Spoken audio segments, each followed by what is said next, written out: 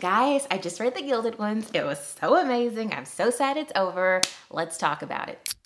My name is Alise. My obsession is with books. If you too are obsessed with books, great. I make videos on them every single Monday, so sit back, relax, subscribe, and enjoy because you have come to the right place. Today, we have a spoiler-free review on The Gilded Ones by Namina Forna. If you haven't read it, you need to. This is a newly released, highly anticipated 2021 book. And we'll get into some spoilers later. The Gilded Ones is all about this amazing girl named Decca. I pronounce her name as Decca. If it's wrong, I'm sorry. Decca is 16, and where she lives, there's something called an impurity ceremony. The impurity ceremony will let girls know if they're going to be members of their village or not. This is determined by whether their blood is gold or red. Red blood will determine if she gets to live a normal life. Gold blood means impurity, and that pretty much means death. Our sweet Decca's blood is gold, but then this mysterious woman comes up to her and lets her know that she can either stay in her village or fight for the emperor with other girls like her. All of them have gold blood and are considered demons and impure, but they're the only ones strong enough to fight this big battle for the emperor. Decca decides to take this route, but as she's training for battle, she learns so much about the world she's in, even things about herself. So this is a fantasy book. I tend to avoid fantasy books. You want to know why? Because there are too many names, too many worlds, too many powers, just too much. And I was obsessed with this. This may change my whole fantasy perspective. Fair warning, there is a lot of violence and a lot of serious topics that are discussed, but it's a great story. There's this whole community and world and rules that we're learning about. There's self-discovery stories. There's crazy battles. It's great, it really is.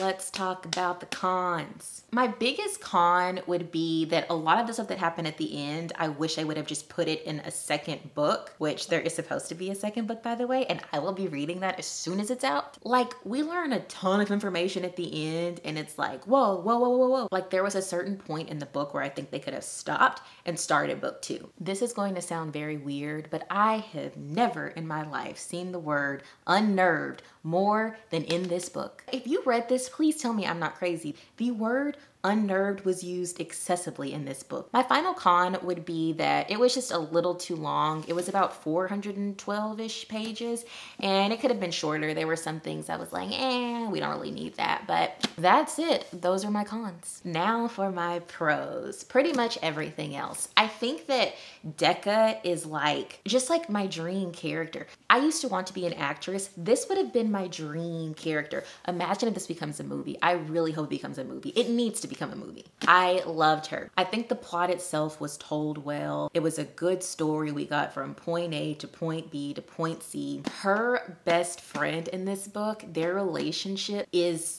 amazing. I loved it. A good, solid YA friendship. I like the woman empowerment-ness in this book. There are some concepts in this book that are very, very archaic as far as the way the men think, but that's mixed in with some amazing woman empowerment and women finding their voice, and it's great. Even though the battle scenes are gory, I really liked them. We learned a lot during them, and they were so intense, and they were such page turners, and we learn a lot about Decca and kind of who she is through those battles. And it was just a really good read. I don't know. It's something that you have to read on your own and go on this journey for yourself because there's so much in it and it's just amazing. Was this book worth the hype? Absolutely, positively, yes. And Miss Forna, this is her first novel. This is an amazing debut novel. Amazing, like kudos.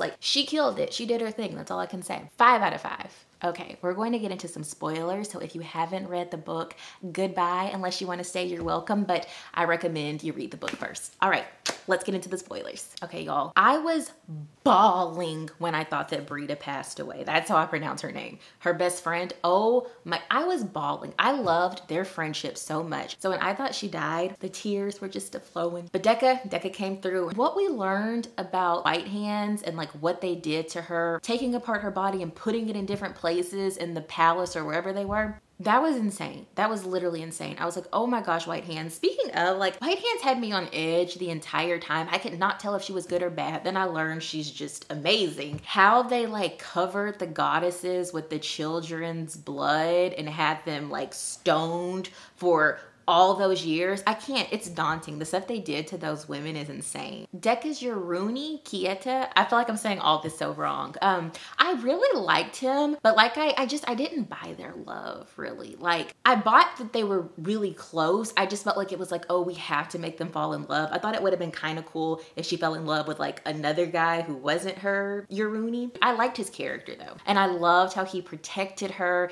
even though he had to dismember her. He saved her, he risked his life. That was so sweet. What they did to Deca, killing, she died what, 9 times? And they were just, she was a kid. She was 16. And they were just, and her dad just turning on her. Oh, that made me so angry. What do you guys think is going to happen in the second book? I guess it'll be about the true Jato guys who we learned actually have powers as well. That will be an epic battle, and watching them battle the Alakai and the Death Streaks, it'll be so cool. What do you guys think of the Death Streaks? That was interesting that they ended up being the good guys. I kind of picked that up as time went on, but like I want to know what they looked like. I have like my own image in my head. Like I picture like a version of Attack on Titans with like that Ruko, I forgot what his name is, from Death Note, like a mixture of that. That's what I think. Okay guys, that's the spoilers. That concludes my review of the Gilded Ones. I loved it. Until we meet again, go read.